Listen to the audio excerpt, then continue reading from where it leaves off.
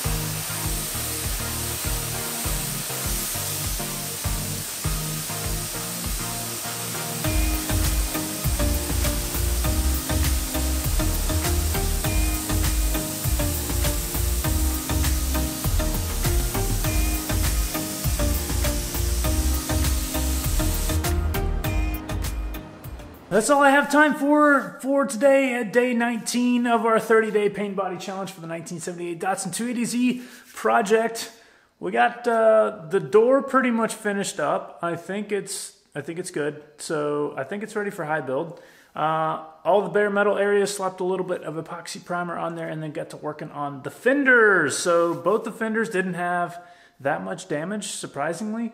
The passenger side fender had more damage than the driver's side fender, just a couple little dings here and there. So we filled in all those, sanded those down, filled them in again, sanded them down, filled them in again, and then we got to a point where I think it's ready for high build. So put a little bit of epoxy primer on all of the bare metal spots as well, and we're just going to wait for those to dry. Now, I do have to wait 48 hours after you put epoxy primer on before you put any kind of high build primer. So I've got a little system. I'm just picking up parts, sanding them down, starting the filler process, and then any bare metal that gets exposed, that gets in epoxy, and it shifts over to another spot in the shop while it waits that 48-hour timeline. So we've already got the passenger door and the hatch that are ready for high build. We'll probably do that tomorrow, just depending on what we get around to the rest of the car. We still have a hood, a cowl, the whole car itself, little inspection panels, and all the little trim pieces. So the headlight buckets,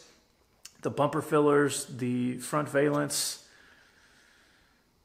Yeah, it's a lot of work, and we're only on day 19. Tomorrow's day 20. I appreciate you guys hanging in there. If you like this stuff, click that thumbs up button. If you have any questions about what we're doing or why, leave a comment below. If you haven't done so already, please click that subscribe button and turn on your bell notifications. That way you get notified just as soon as I get around to posting day 20. I appreciate you guys as always, and until next time, thanks for watching this one.